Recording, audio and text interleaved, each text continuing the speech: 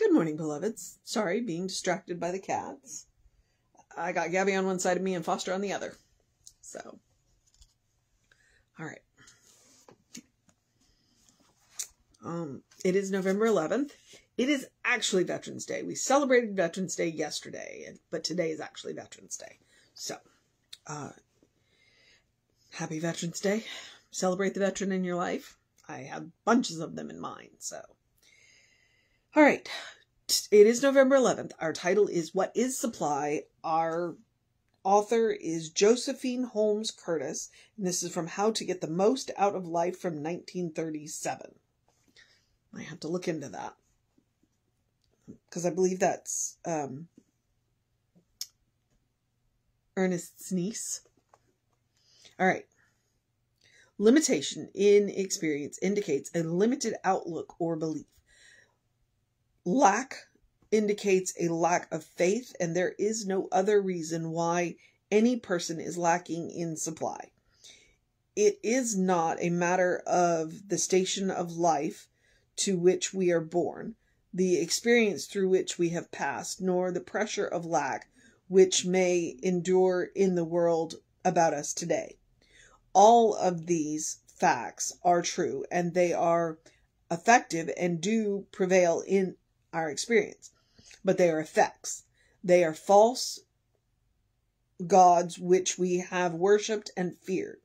All effects will and must change as we change the cause or belief behind them. In changing our belief, we are not deserting intelligence or trying to believe anything that is not true. When we try to grow, to improve, or expand along any line, we prepare for the development by study, by practice, until finally we have mastered the principles underlying the desired achievement. We prepare in every way for the new and expected experience, which is not ours now, but towards which we aspire. We do not sit in resignation, concluding that the present status is unchangeable. If we wish prosperity, abundance, we must prepare for it, rather than preparing for continued limitation. We must train and discipline our thoughts to see behind each and every effect to see the cause which produced and is sustaining that particular belief, and to see beyond that cause to first cause or God, the limitless and perfect principle of life, which can and will render unto any person the good they can conceive and accomplish in a perfectly logical and orderly way, projecting into the person's experience through the avenues of thought and belief, the good for which they have prepared. Wow, could we be any more academic? I'm also having it's dark. It's completely overcast out here, and this as bright as this light is. Yeah, okay. So, that was very academic. It was very academic. And I'm going to give you a real world example. I work in a small mom and pop. I say mom and pop. It's actually a mother and son now, but it was a mom and pop. And the mom is in her 80s, and she grew up in a situation where she had to go to work at 14 to help support the family. The father was not providing. So she grew up in that lack. And to this day, even though she owns her own home, she's not allowed to drive anymore, but she owns her own vehicle. She has a business that she has had for more than 30 years, and it is a successful business. We are paying our bills. She is paying her employees. She still worries about money. She still worries. Like, we had kind of a quiet week, but still, when I looked at the week, it's still a pretty good week. and we still have one more day of the week. So, you know, we're going to meet the minimum that we need to make sure our bills are covered. And she still, you know, because I heard her say it yesterday. Well, you know, and it was because I was working, there was a project I was working on where I was doing customer returns. And she says, look at all that money in that basket. You know, money's so tight right now. And I'm like, no, money hasn't been tight in almost a year now. And yet, and she worries about payroll, and she worries, and we're understaffed, and she's worrying about payroll. And I'm just like, you know, she's doing really well. You know, her bills are being paid, you know, and there's enough left over to invest in the business to grow the business. And she's still worried about, you know, all the money in the basket with the customer returns, how tight the money is, how she's worried about payroll with us being understaffed. And I'm like, you have 2 people who are working tomorrow out of all of the people that could be working, and you are understaffed and you are worried about payroll. That's what Josephine is talking about. She's fine. She's doing really well. Like, I'm not worried about my job. I'm not worried that we're going to close up shop any minute now and I'm going to have to go find another job. We're doing well. You know, could we be doing better? Yes, probably. But, you know, so just like, this is her attitude. And I'm just like, so that's what Josephine is talking about. What is the belief? The belief from her having to get a job at 14 years old to help support the family is still running her life 60 something years later. You know, almost 70 years later. That it's still, and that, I'm sure that belief is buried so deeply, she's not even aware of it. I don't know that she hears herself when she says that. And she has made comments like that to other employees, and they have quit their job because they're afraid that the job won't be there. And I'm like, so she's creating a self-fulfilling prophecy. And I mean, dear, I would love to point it out to her, but she's not receptive to it. She's not willing to change. So that's what that's what Josephine is talking about. We have these beliefs buried so deeply in our subconscious, we're not even aware of them. Yet if we paid attention to the things that we said, we would probably go, oh, well, where did that thought come from? You know, and let me go back and work on that thought. I mean, I can give you one of my own examples. I've watched my mother have her weight struggles her entire life. And guess what? I have weight struggles. So there's this, but, and it's not just in my case, it's not just my mother. It's a cultural society, you know, belief that when women go through menopause, they gain weight. And there's nothing we can do about it. It's so, you know how I talk about peeling back the layers? That's one of them. So what she's saying is, if we have an attitude of lack, then what we need to do is get in there, dig out that belief and change it. And change it. And maybe we don't have to change the belief so much as, I'm going to give you the Clearwater example. It's like if you have a glass, if you have a glass of dirty water, like a pond or something, every clear drop you put in there gradually will, eventually the silt will clear. And so she says you work at it deliberately. So you got to keep putting that clear drop of water in there. What is it, you know, what could, well, one, with the example of the money, it's like, let's not, what is supply? In the end, it all goes back to God. Now, there are absolute real world examples where people are not paying living wages. Okay.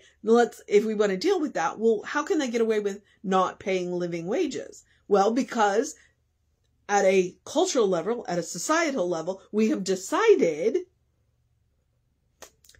And so how do we change that?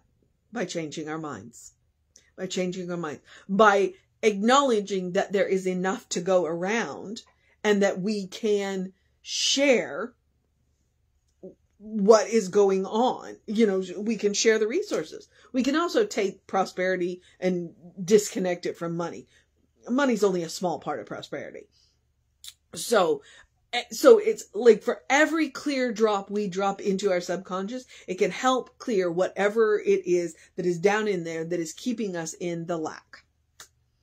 And we do it on a personal level, and we do it on a cultural level, and we do it on a societal level, and we do it on, so, you know, until everybody is on the same page going, our supply is ultimately God.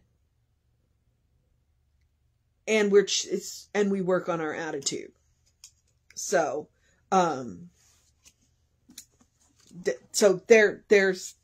we go. Okay. So when we try to grow, to improve or expand along the line, we prepare for the development by study, by practice, and finally, we have mastered the principles underlying the desired achievement. We prepare in every way for the new and expected experience. We prepare in every way for the new and expected experience. So, 2 keys out of that sentence. We prepare for and we expect. The mission today, should we choose to accept it, is to prepare in every way for the expected experience. Do what you need to do to master it and practice daily. Try on the new attitude. Keep dropping those clear drops until you clear whatever it is that is keeping you in that lack mentality.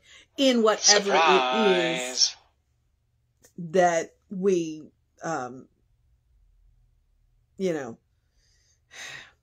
we work on it at a personal level and gradually ease up to the big levels.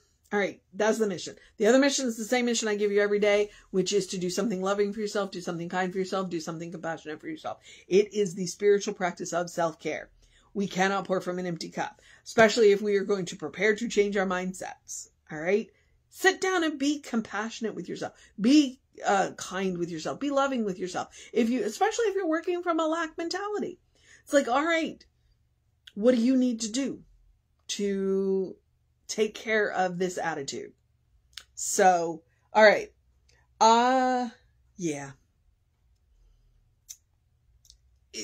Practicing love kindness. There's a whole bunch of ways to do it. I just generally give you a couple of jumping off points. Take a deep breath before you speak, especially to yourself. You will never speak to yourself more than you will speak to anybody else. You might as well make everything you say to yourself loving, kind, and compassionate. Even when you're saying the hard stuff to yourself, even when you're holding your feet to the fire, you can still do it lovingly, kindly, and compassionately. And I can promise you that it'll probably work a little bit better. Take a walk, take a nap, take a break. The human version of turning yourself off and turning yourself back on again. Celebrate the good stuff. No. Is that what I mean? Yeah. Don't save the good stuff. That's what I'm trying to say. What I like to say is eat dessert first, but what I'm saying is don't save the good stuff. Another way to say it that I've realized recently is to go out of your way to make the ordinary extraordinary a little more often. Wear the fancy clothes.